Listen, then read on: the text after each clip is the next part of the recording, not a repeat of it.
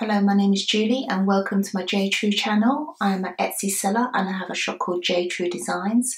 I sell handmade cards, gifts and party decorations. If you would like to go and check that out, I can leave the link down in the description box below. I have been selling on Etsy since 2015. Initially, I only had a handful of items to sell for fun as I still had a full-time job back then.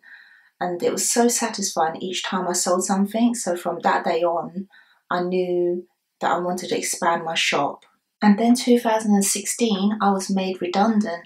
And at that point, I knew I didn't want to work for anyone else. So I started working really hard on my Etsy shop. And now I make a full-time living out of it. This is why I wanted to make this video to show you my 5 top tips on how to build your shop to success and make a full-time living out of it. Don't forget to like and subscribe if you'd like to see more of these videos in the future. So are you ready? Okay, let's go. So tip number 1 is to take good photos. It is so important to have good photos for your listing, as this is the first thing that the customer sees when they search for an item. You want your photo to be inviting and make the customer think, "Oh, what's that?"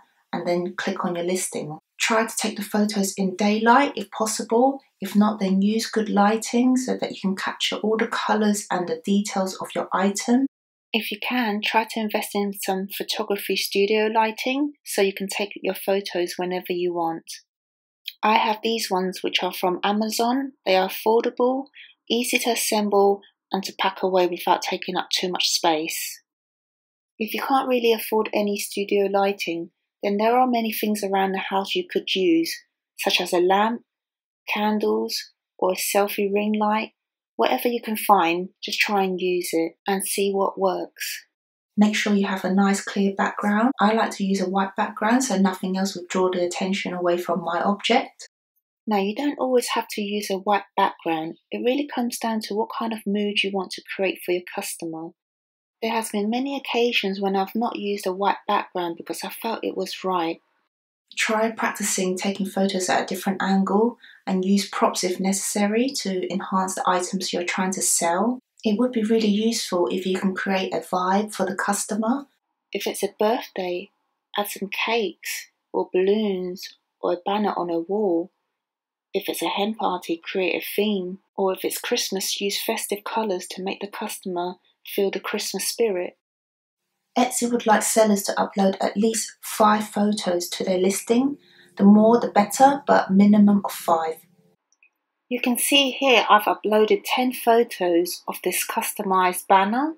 I've taken the photos at different angles and showing the colours available from my listing.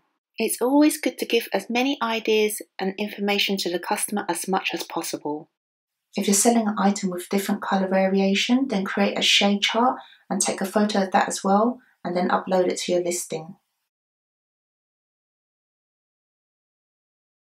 Try and take as many photos as possible, and in the end you can pick and choose which one you want to edit and upload to your Etsy shop. Just wanted to point out that the appearance of your shop is important as well.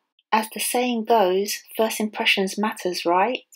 Make sure you have a good brand name and feature your best-selling items at the top, and just let the customer know what your shop is about. Tip number 2 is keywords in your title and tags. By having keywords in your title and tags, this would enable the customer to find you more easily. Now, ideally, you want your item to be in the top 5 pages of the search section. Pretend you are the customer for a moment and think of the first few words that come to mind that's related to what you want to search for. I sell cake toppers, so what I would do is go to the search bar and type in cake topper, and it comes up with the most popular keywords searched relating to cake topper. And in this case, I would use the most appropriate keywords and make a list of them and use them in my title and tags. When the title is used up to its capacity, then you can use the keywords in the tag section, which is just down below the description. I also find it really useful to study other successful Etsy sellers and see what type of keywords they use, and then maybe apply it to my shop, but obviously don't copy it word for word.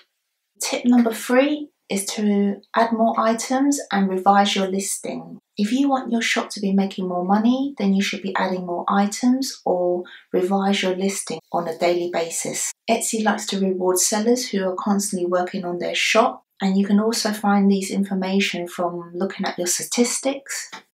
So if I'm not uploading an item every day, then I would go to each listing and do some revision, especially if it's been slow in sales. I might change a few keywords or replace my old photos with new photos, just so that my shop is constantly improving. If you like all my tips so far, then please hit the like button down below. This would really help my channel, and this would also help people find my video as well. Tip number 4 is to use social media. It's a great way for your business to get noticed. I personally use Facebook, Instagram and Pinterest to share my items, and it has worked well for me so far. Also, using the right hashtags for your posts would help the people find you more easily, and this could potentially lead to a sale. And finally, tip number 5. Everybody loves a discount, whether it's big or small, right? When a customer sees something they like that's on sale in your shop, they are more likely to view other items in your shop as well, and then this could potentially lead to a bigger sale. There are 3 types of promotions you can create: run a sale, send offers to interested shoppers, and create a coupon. I've used all 3 so far, and it's definitely helped my shop get more traffic and sales. I always pop one of these flyers out with a coupon code on it, just so that the customer can get some discount whenever they come back to shop again. This has my name and social media on it, so this is a great way to promote yourself as well. And believe me, this has worked wonders. There is actually one more tip I would like to share, and that is customer service. I can't stress enough how important it is to make sure your customers are happy with your products and services. Make sure you are quick to answer any questions and resolve any issues that may occur. You want to build that trust with the customer, and this gives the customer the confidence to shop with you again in the future.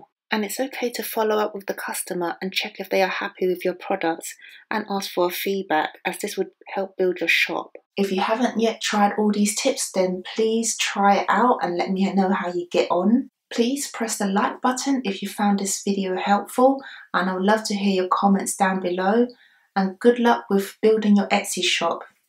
Bye guys.